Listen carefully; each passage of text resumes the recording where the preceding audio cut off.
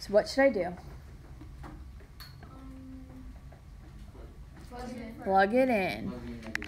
So I have negative 2 squared minus 3 times negative 2. Negative 2 squared is negative 2 times negative 2. So it's whatever that number is times itself. What's negative 2 times negative 2? 4. Positive 4. What's negative 3 times negative 2? Positive 6. And what's 4 plus 6? 10. For these questions, you have to write your answer as a point. So what did I plug in for x? Negative 2. Negative 2. And what did I get as my answer? 10. So remember, x comes before y. Just like x comes before y in the alphabet, x comes before y. So you always write your x first, then your y. So that's our answer. So you have to write your answer as a point. In the directions on the quiz, it'll say, write your answer as a point, or write your answer as a coordinate.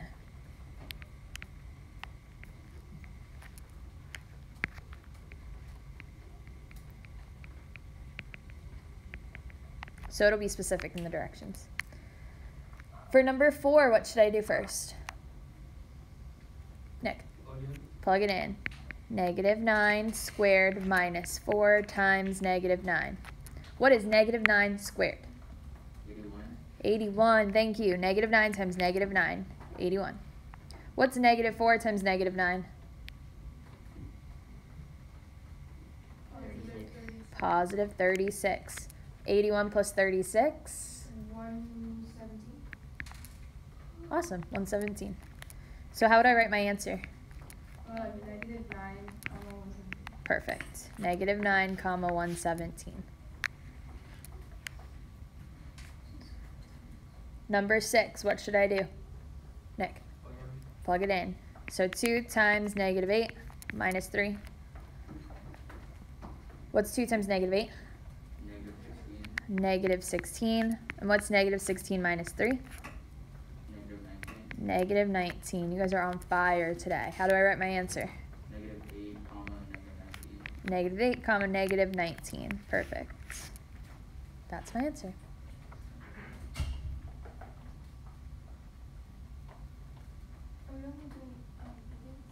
We're only doing evens in class, but you have to do all of it for homework.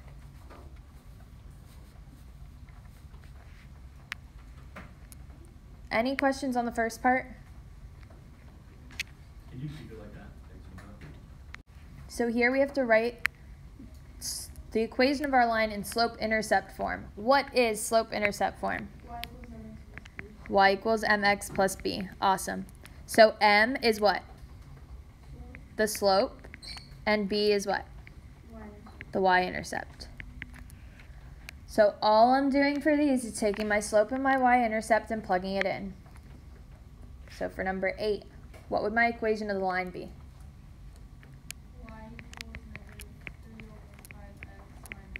Awesome. Y equals negative 3 over 5x minus 1. Notice how I don't put the plus when it's a negative y-intercept. It just becomes minus. The minus kind of overpowers the plus. So you wouldn't write plus minus 1. Just minus 1. Any questions here? All right, number 10. So y equals what? Nick? Y equals negative 4 times x minus 4. Awesome. Y equals negative 4x minus 4.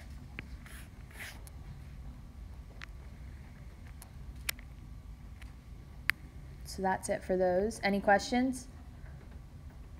All you're doing is plugging in the slope and the y-intercept.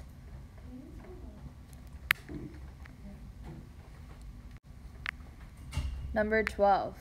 So 12 and 14, we have to find the slope. Anybody remember what my slope formula is? y2 minus y1 over x2 minus x1. Awesome. y2 minus y1 over x2 minus x1. So the y's are on top, the x's are on the bottom. This is my slope formula. And just remember, you have to keep it consistent. So I start off with the 2's, and then I have the 1's. So like the second points are going to be on top of each other, and the 1's are going to be on top of each other. And you're subtracting. So it always helps to label. That way you can just plug it right into your formula. So I have x1, y1, x2, y2. Because this is my first point, so point number 1. So that's my x and y ones. This is point number 2. So those are my 2's. Yes? Is it -5 minus 4 over -3 minus -5? -5 minus 4 over -3 minus -5. Awesome. So what's -5 minus 4? -9. They're both negative, so you'd add them together. -9. And then what happens when I have minus a negative? It turns positive, so you add. So it's -3 plus 5? 2. Can I simplify -9 over 2? Nope, so that's my answer. If you wanted to say -4.5, you could, but you can just leave it as a fraction. When your final answer is like 0 over a number, is it undefined or no? So if 0's on top, is that the next one? No. Okay. When 0's on top, if you had 0 over 4, what would my answer be? 0. What if 0's on the bottom? Then it's undefined. Then it's undefined.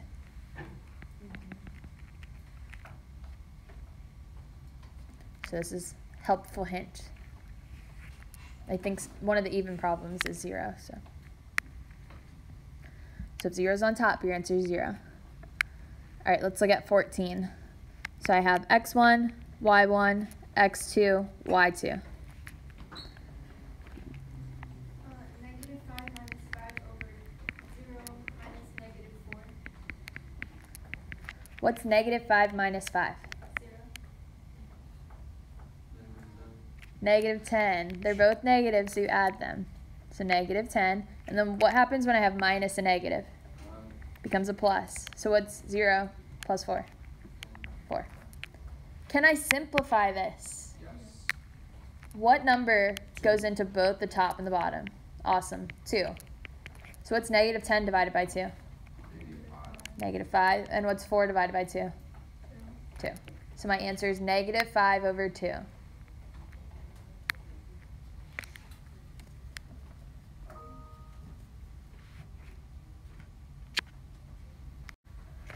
So this page and the next page is stuff from 2.1 where we have our domain and range and whether it's a function or not. So just a reminder, if we have 2 arrows coming out of one x, is this a function? No, not a function. Can't have 2 arrows coming out of one x. Not a function. What if it was given to me in coordinate points and let's say my x is repeat. If I had 1, 3, and 1, 2. If my x is repeat, is that a function? No. Not a function. What if my y's repeat? So let's say I had 1, 3, and 2, 3. Would this be a function? My y's repeat? Yes. Yep, this is a function. So your y's can repeat, your x's cannot. So x's cannot repeat.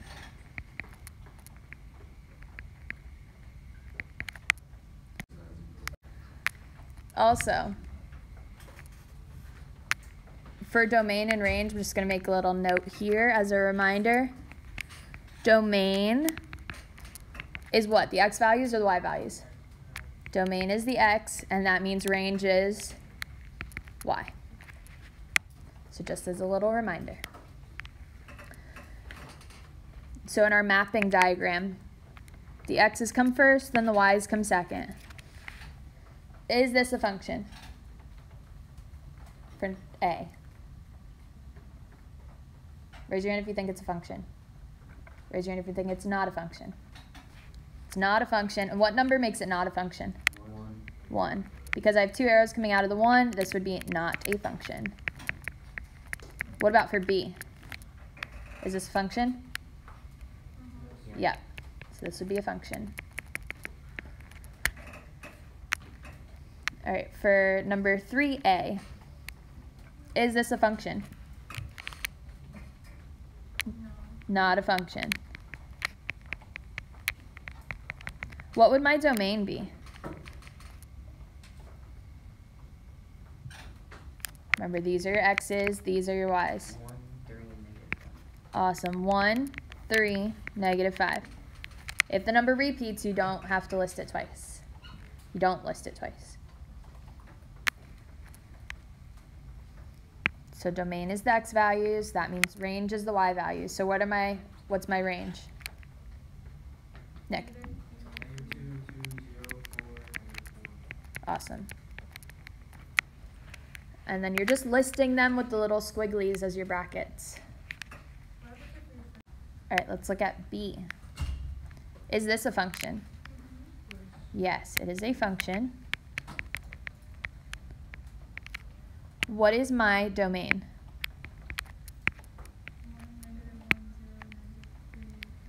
Awesome. All the numbers in my x bubble. So I'm just listing all of these numbers here. 1, -1, 0, -3, and 3. What's my range?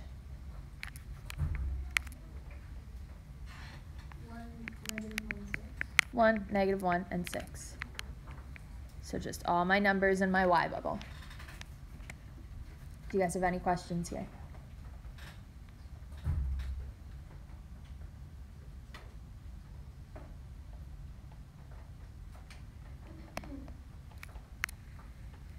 All right, ready for the next page? So looking at C, is this a function? No, because I have 2 arrows coming out of an x, so this would be not a function. I'll save this one for you guys to list the domain and range. For graphing questions, determining if it's a function or not, we have to do the vertical line test. So if I put a vertical line through my graph and it touches at 2 points, would that be a function? No. So if it touches at 2 points, it's not a function. So looking at number 4, would this be a function? No. Why? Because there's 2 dots here. Awesome. If I put a vertical line right here, it touches at these 2 points, so this would be not a function. What about for number 5? No. Nope, because if I put a vertical line, it touches at 2 points, so this is not a function.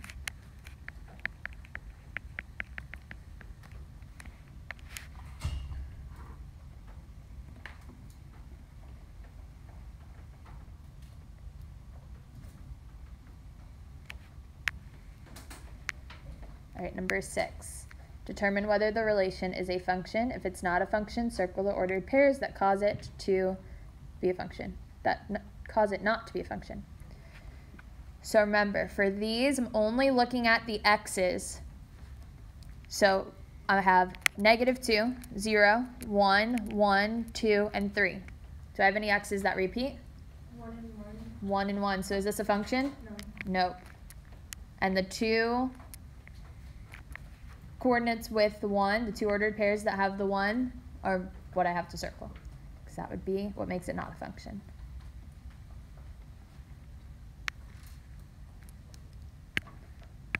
Looking at B, my x's are 0, 2, 3, 4, 5, and -5. Is this a function? Yes. Yes. None of the x's repeat, so that's a function. I'll let you guys do C on your own, but I'm going to list the domain and range for B here, just as practice. So what would my domain be? Remember, domain is your x values. So what are my x values in the points? For A or B? For B. 0, 2, 3, 4, 5, -5. Awesome. So I'm just listing my x's. Nick, what's my range? Range is 1, -1, 2, 2, 3, 1. Do I have to list the 2 twice? No. Nope. Do I list the 1 twice? Nope. So if it repeats, you don't list it twice. So there's my domain and my range for B. Remember, domain is x values, range is y values. And I'll leave you guys C to do on your own. Any questions here?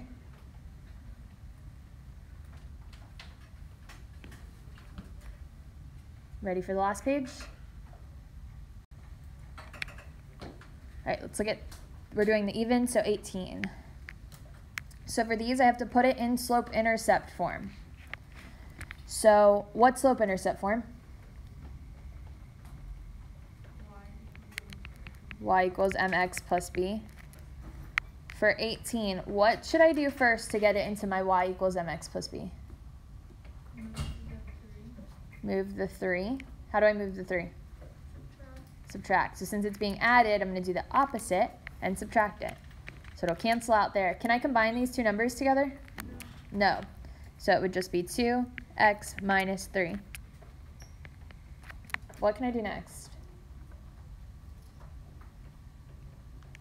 Nick? I mean, like, don't you already have it? Yeah, I already have it. Since it's y equals, I can just put y equals on that side. I can just move it. Because that's like saying 2 is equal to x, x is equal to 2. You can just flip the order.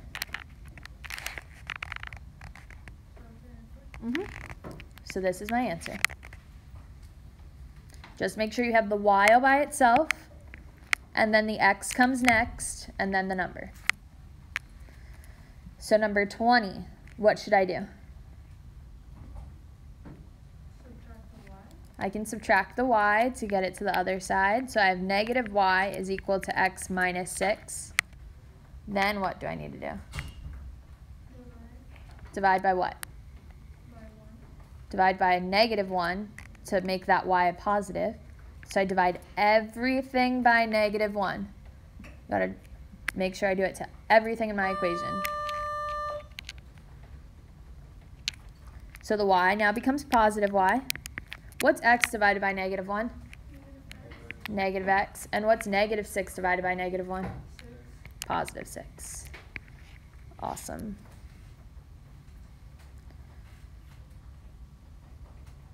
Any questions there? All right, let's look at 22. What should I do first? Divide everything by 5. So it'll cancel out here. So I have y is equal to 3 over 5x. What's negative 20 divided by 5? Nick? Negative 4.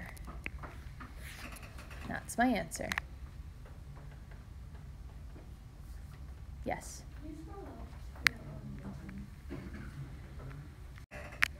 So looking at 24. To graph, I need my slope and my y-intercept. What's my slope? 1/2. And what's my y-intercept? 4. What am I going to put first on my graph? The y-intercept. Am I going up, down, left, or right? Up 4. Awesome. So there's my point. And then what can I do? Awesome. Rise over run. So I go up 1 to the right 2. There's my second point. You only need 2 points. Just connect your dots. And that's your line. You can always check, just to be extra sure.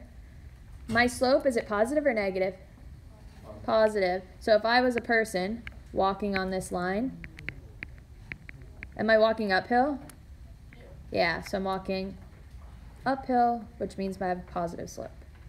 So just to double check that you put your rise over run in the right spot.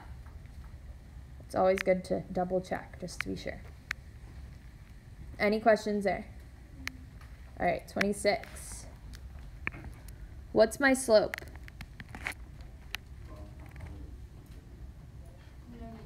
-1, awesome. And what's my y-intercept? 1. So what am I going to put first on my graph? 1. Up 1. And then my slope is -1, so which direction am I going? Awesome. This is like -1 over 1, so I have rise over run. Since it's negative, I go down 1 to the right 1. So there's my second point. So there's my line. Just to be sure that I went in the right direction, I'm going to double check. I have my slope is -1, so it's negative slope. If I was walking, I'm going downhill. So I put my dots in the right direction. Since I'm going downhill, negative slope goes down. Remember, you always walk from left to right, just like how you read from left to right. You read a graph from left to right. So this would be decreasing. I'm going to do one on the side here, just as a little review. So I'm going to draw two graphs. If I had a line that was a horizontal line, what would my slope be? Or if I had a vertical line, what is my slope? So a horizontal line, what's my slope? 0. What do you think? Is it 0 or undefined? Be confident. Nick, what do you think? If it's horizontal, is it undefined? Or is it So let's see, if I was a person walking, That one is 0, and then the other one what happens to me if I'm walking on this purple line? You die. I would die. So what's my slope? is Undefined. If I was skiing, let's say I was skiing, would I be moving on this line if it's flat? No, so there's no slope. So you wouldn't be hitting the slopes if you were skiing. There's no slope, so it's 0. Is that on the test or not? It could be. So just a little review.